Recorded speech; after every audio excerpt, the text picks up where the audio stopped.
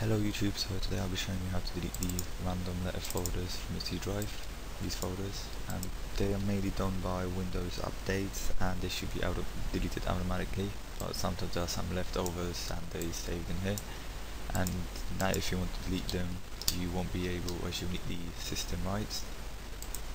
They're perfectly safe to delete, but some people might want to make a backup, so just copy them and paste them somewhere else and then delete them, and if everything works fine then you can delete the backup as well.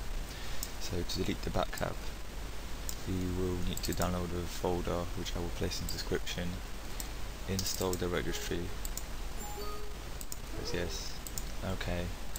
Now that's done, you right click it on the folder you want to delete, press take ownership, press yes, and now when that's done you can safely delete them, and also from the recycler bin.